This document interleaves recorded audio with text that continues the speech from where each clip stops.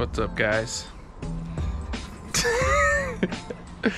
Hello, viewers. So I wanted to show you our Traeger. So we got this Traeger like 3 years ago, and this one doesn't produce as much smoke as I wanted. Like previously I was used to having a wood smoker, like a legit one, but not every day do I have the time to tend to that. So we got a Traeger and it wasn't producing like a ton of smoke. So I wanted to kind of show you my method here. I've got one of these lit already, but basically these pellet tubes you can get from Amazon. I'll put the link to these in the description, but all you do is set it in your, and I actually removed that grate here because it's not really necessary, to be honest.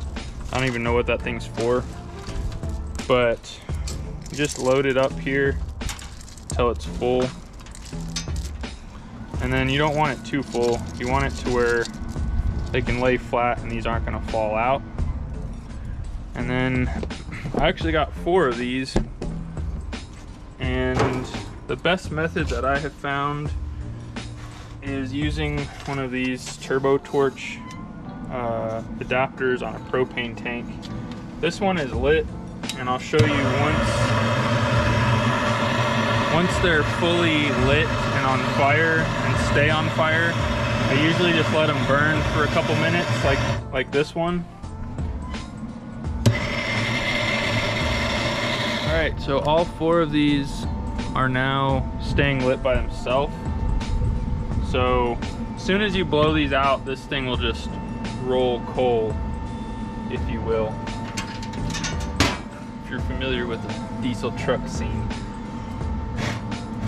So you just give it one good puff and close it.